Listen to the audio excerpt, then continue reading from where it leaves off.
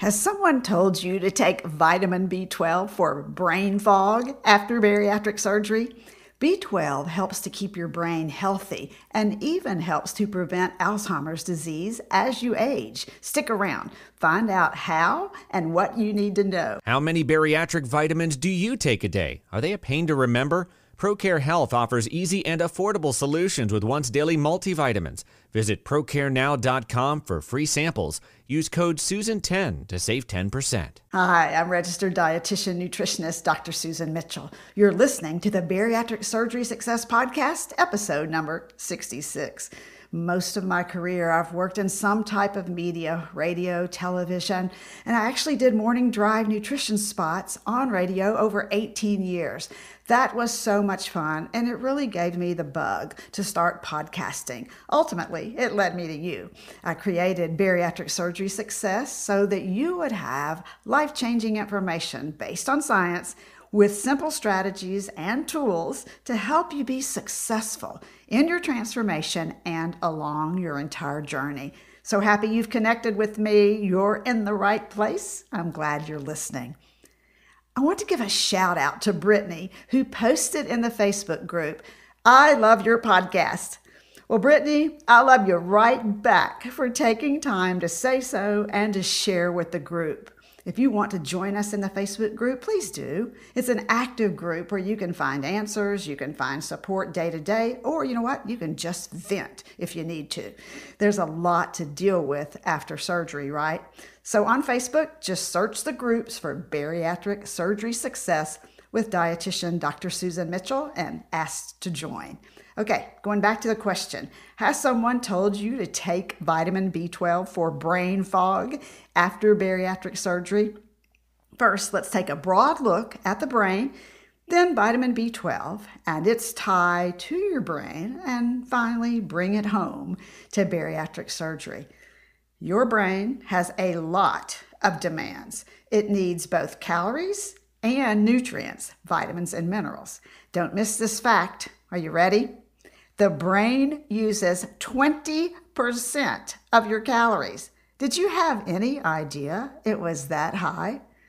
B vitamins, folate, zinc, and other vitamins and minerals all join in to keep the brain healthy. A deficiency of these can cause depression-type symptoms and poor memory, problems with attention, learning, fatigue, mood and appetite, or what just feels like brain fog or brain impairment. This is one of the big reasons that follow-up lab work after your surgery is so very important. If you listen to some of the other podcasts, you know I talk a lot about vitamins and minerals working together as a team, and that's the case here. B vitamins, folate, zinc, and other vitamins and minerals like thiamine all work like an effective basketball team in your brain. Deficiencies in these, or even too few carbs, can all cause brain fog. But today, the focus is on your brain and B12, which is also known as cobalamin. So you may see that name sometimes. A B12 deficiency after weight loss surgery is very common. But did you know that B12 deficiency increases with age too? This happens for a couple of reasons. Often as you get older, you tend to eat less, which decreases the amount of B12 in your diet. And then up to a third of people who are 50 plus don't absorb B12 from their food because they don't produce enough stomach acid. And this is the same thing really that's happening after bariatric surgery, but for a different reason. You've had surgical changes which affect absorption. Less B12 is released in the stomach as much of the stomach is bypassed or removed. Add age to this picture, and a low vitamin B12 blood level is tied to what feels like brain fog. And it could also be tied down the road to dementia, including Alzheimer's disease. Okay, maybe you've heard the word homocysteine. A high homocysteine level, it's not something you want. It's an amino acid in the blood, and elevated levels have been linked to dementia, heart disease, stroke. The good news is that this homocysteine level, that can be checked by lab work, by the way, can be lowered with the B vitamins B6, B12, and folic acid, which all seem to slow down the loss of brain power. Okay, let's review today our science and Science 101 on vitamin B12 specific to bariatric surgery. So the absorption of B12 can be affected due to changes in acid production and reduced availability of what's called the intrinsic factor. Well, this intrinsic factor helps B12 to be absorbed and used by the body. So if it's not there or it's insufficient, the B12 doesn't get absorbed and then used as it should.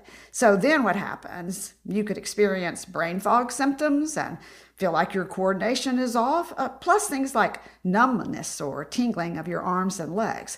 Again, going back, this is a prime reason why routine screenings, as I mentioned a little bit earlier, are so important and typically done every 6 months or so, especially right after surgery. So these screenings help your healthcare provider pick up on a possible deficiency before it becomes a problem. Okay, 2 other tips to keep in mind. First, are you taking protein pump inhibitors known as PPIs? These are things like Prilosec or Nexium or Prevacid. Well, these meds, or their generics versions, these meds reduce stomach acid. And remember, stomach acid does what? Necessary to absorb B12. Even meds like Zantac or Pepcid can increase the risk for B12 deficiency. So something to ask yourself and keep in mind. Number 2, what about alcohol? I'm not talking rubbing alcohol. I'm talking about the type you drink. It inhibits the absorption of B vitamins such as B12 and thiamine. Even without alcohol in the picture, you may already struggle just to get enough of these vitamins due to surgery. So if you're adding alcohol back, be aware of that. In fact, you can go back and listen to podcast number 30 on bariatric surgery and alcohol buzz. There's a lot more in-depth information. You can find it on your favorite podcatcher like Apple Podcasts, wherever you're listening now. It's always on the website, breakingdownnutrition.com, anytime you want to go back to some of the others. As a reminder, do you recall what foods contain B12? Okay, B12 is in protein foods like meat and eggs, cheese, fish, chicken, milk, and fortified products like fortified breakfast cereals, meaning it was added to the cereal. You want all of these in your diet, but the amount that you need after surgery is higher than what you can typically get through your food. That's why food is great, but you're going to need supplementation on top of that. Okay, so bringing it home even more specifically, how much B12 do you need then after surgery for your body, for all the processes, and to prevent this brain fog? The dose is 250 to 500 micrograms. You'll see a little UG on the label. That's a day. Most suggestions will range in the 350 to 500 microgram range daily. Sometimes it's 1,000 micrograms every other day. The dose depends on your surgery, on your lab results, and the route of administration. That means, is it under the tongue? Is it an injection? How are you taking it? Because sometimes an intramuscular injection of B12 or a nasal spray will be ordered by your healthcare team. By the way, you can take B12 at any time or with any other supplements, and that's not always the case. So it's likely that your multi, if it's bariatric specific, will have enough B12 in it. So check the label before you buy additional. And then be sure and discuss your lab screenings with your healthcare team before you decide the supplement to buy or if you need any additional. So P.S., remember, check the supplement facts on a number of products to see what you like best. And you know that I've shared before, I'm a fan of and partner with ProCare Health. So I'll put their link in the show notes. Recap and remember, so important for you. Your lab work, always get that very good insight into what's going on with B12, especially if you're feeling like you've got brain fog. Remember the food sources, your animal products, your meat, your eggs, your fish, but also fortified items like cereal. Remember we said, though, that Usually, you cannot get enough from food to prevent the deficiencies after surgery and prevent the brain fog. So you're going to need supplementation and typically need it lifelong. So make decisions that work for you. Take care of yourself. Be good to you.